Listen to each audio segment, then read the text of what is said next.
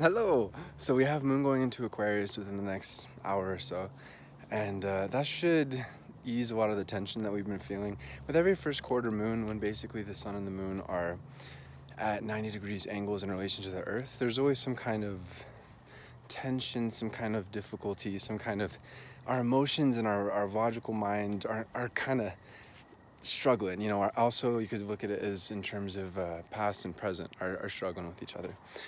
So now with moon going into Aquarius, it's going to be a lot easier to enjoy a lot of what this Libra sun energy, this Libra Venus, and this Mars energy is all about, which is enjoying yourself with others, especially friends, since moon in Aquarius loves to surround itself with people of like-minded who you can be yourself and weird with and whatnot. So that's something to look forward to over the next 2 days.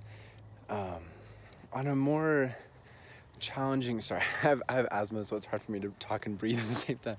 On a more challenging aspect of things, as we talked about in the last couple of days, with Mars and Libra, again, there's so much good stuff there. The ability to cooperate, to collaborate, to be able to find peace and common ground, and to be able to work together and come together and really craft some good mutual understanding is there.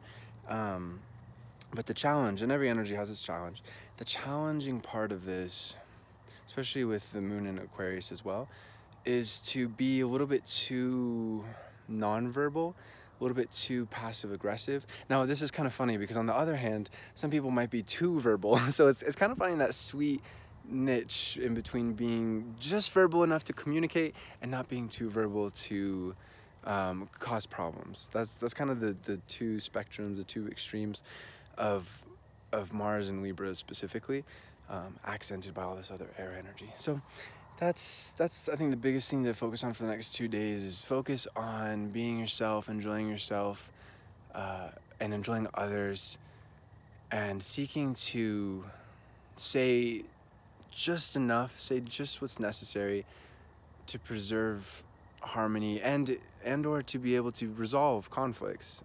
This is a time over the next 6 weeks that it's really important to be able to talk about what's challenging us and what we're concerned about, or how others have upset us or whatnot, because if we don't talk about it, we'll start to fester and we can start being passive aggressive, and that's not helpful. That's not helpful or healthy for anybody. So that's something to keep in mind. Yeah, we'll talk about it more as stuff evolves, but yeah, have fun. As always, I'm doing readings. I actually have a lot of openings up for maybe later this week, more so early this next week. So if you'd like to schedule a reading, feel free to get into contact with me. I do all kinds of readings. I do love readings, I do individual readings, life purpose, finding gifts, how to overcome challenges. So if there's something specific that's on your mind, we can work on that. There are always insights that astrology has to offer, and also just, I've done this for 8 years, so stuff that I've learned that I can definitely help and pass on to you. So if you're interested, feel free to get into contact with me in the About section of this YouTube video or in the Bio section of my Instagram page. And if you have any questions, feel free to ask. Peace.